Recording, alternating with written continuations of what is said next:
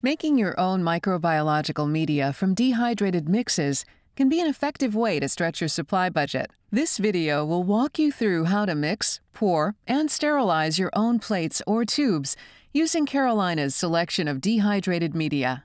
Dehydrated media should be stored away from light, autoclaves, drying ovens, and other heat sources. Open containers should be stored at room temperature, 15 to 20 degrees Celsius.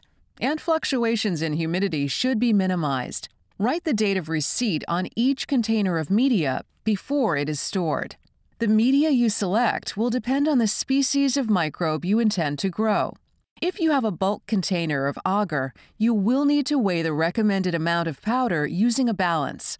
The label contains the recommended amount of powder to be used per liter. Today, we will be preparing nutrient agar from Carolina's convenient pre-measured packets. Prepare the medium in a vessel with approximately twice the volume of the medium to allow for adequate mixing. Use freshly prepared distilled or deionized water that has been warmed to approximately 50 degrees Celsius. Pour half of the liquid required for mixing into the mixing container. Add the media to the container.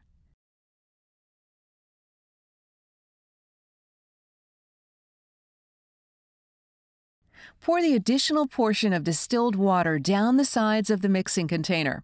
This step collects any loose powder from the sides of the container. Agitate for a few minutes by shaking or by using a stir plate and stir bar.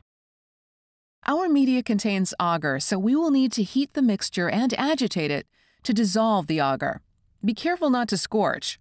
Periodically check your media to ensure it is dissolved by removing it from the heat and gently swirling. The media should have no solid particulates visible.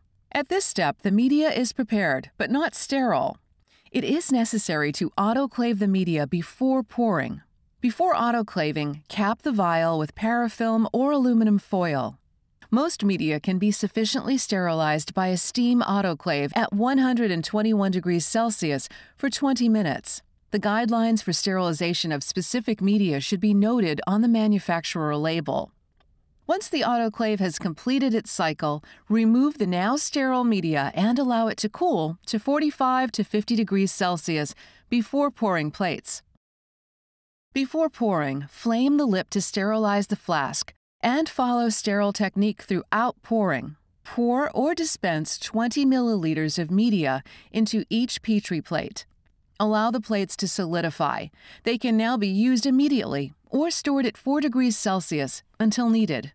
For plates that are stored, allow them to come to room temperature before use. If you need further instruction or have questions, please consult the instructions on the media container or contact our technical support team at 1-800-334-5551.